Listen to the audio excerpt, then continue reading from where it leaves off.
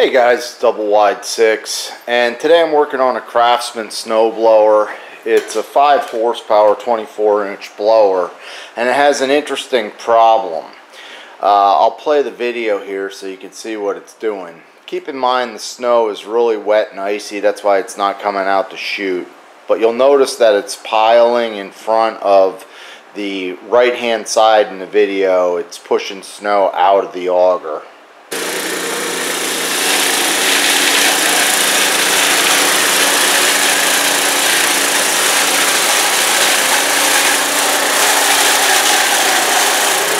If you look closely at the auger, you can see how the blades on the left hand side are pointing in towards the impeller, and on the right hand side they're bringing the snow away from the impeller. This snowblower, according to the guy I got it from that I actually know, it came from the factory this way, and he's always had problems with it. So by looking at it, I could tell that the right side auger is the same as the left side. They're the same part number, but they're supposed to be different parts. I'll show you another blower, show you what I'm talking about. You can clearly see with this snowblower, this one's an Atlas, but you see how this is angled this way, so it's going to bring the snow towards the impeller, and this one's angled that way, and it's going to bring it towards the impeller. In all the years I've been working on snowblowers, I've never seen this problem. I've seen them switched, but I've never seen a snowblower come out of the factory with the wrong parts like this. So I checked. I was thinking I could flip the shear pin possibly and spin it 180 degrees. That's not going to fix the problem. And I'm not even sure if I'm going to be able to fix this thing by what I'm going to do is pull this out and flip the auger. I think it'll fix the problem. I'm going to have to re-drill the hole because the holes are actually offset on this thing. So the first thing I need to do is separate the machine. So on this unit there's 3 bolts on each side, which I've loosened up. I got to take the belt off, and the other thing I need to do is pull this pin out of here and these 3 bolts, and that should separate the engine from the bucket.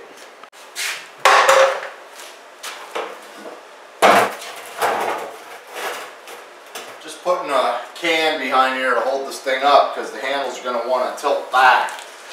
This is the type of thing that you want to do with the helper if you can.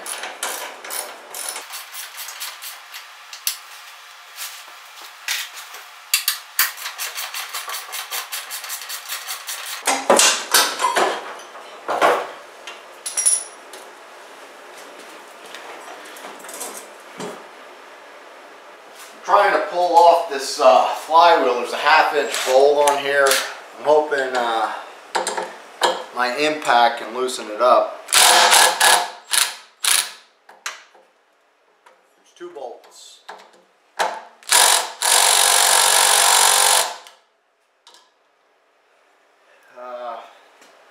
Gonna need a ratchet to get that.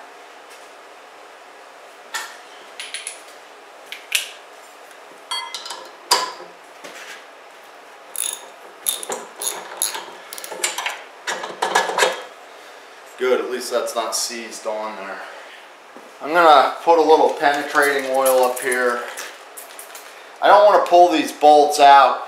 Hopefully the shaft will come out. I won't have to take out the bearing. The bearing looks to be in good shape, and it wasn't making any noise. So really all I have to do is pull out the bolts down here to release the ends that's holding in the auger.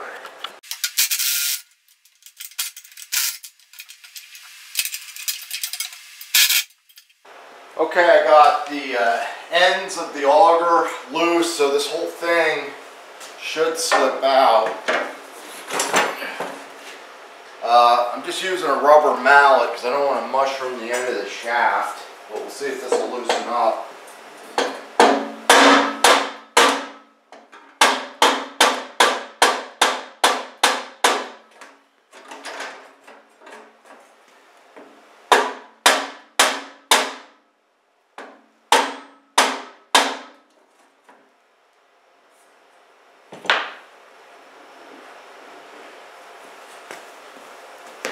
doesn't want to move.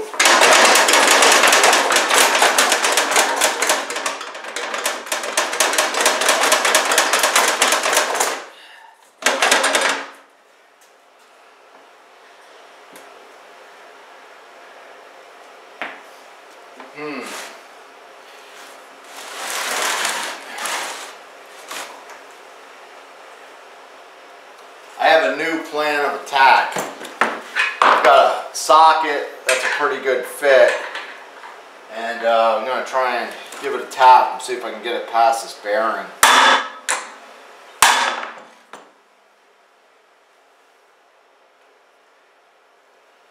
Man, is that thing on?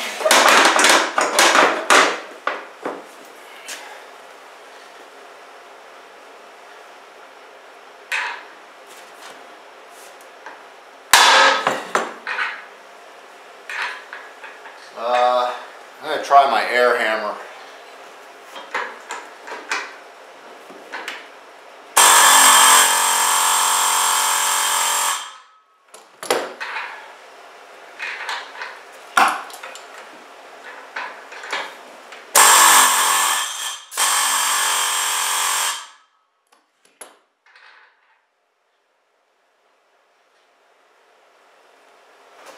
I'm going to remove the bearing plate.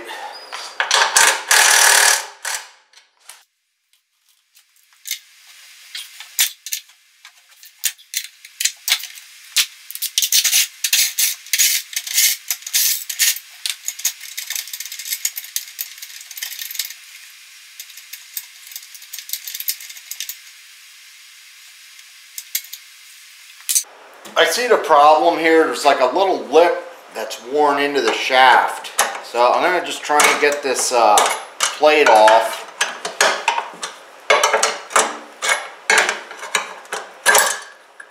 There's that. And the bearing won't move because there's a lip on there, so I'm going to have to grind that away. Here's a better look at that lip.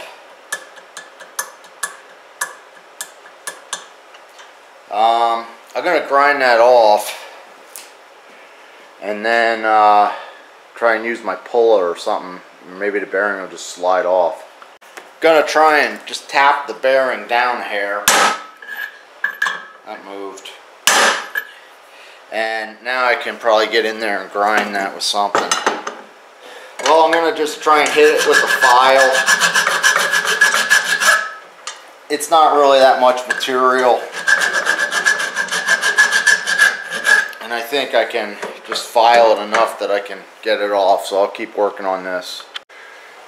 Okay, so I got my bearing puller on here, and there we go. Looks like it's moving.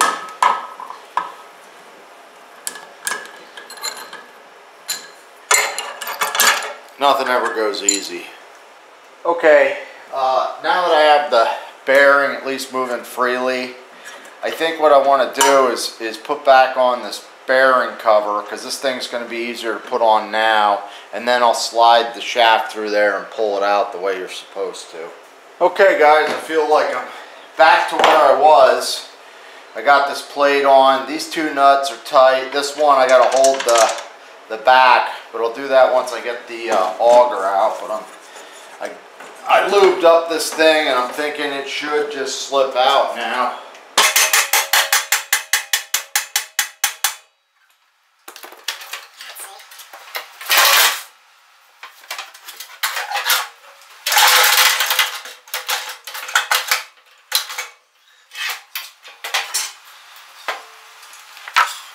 I'm going to tap it with a pin here, punch, see if I can push it through.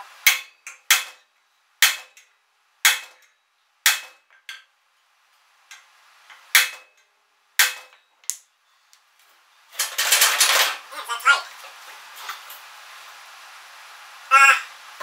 Probably going to have to put my grinder on this thing. I'll try and yank it. Kind of doubtful though.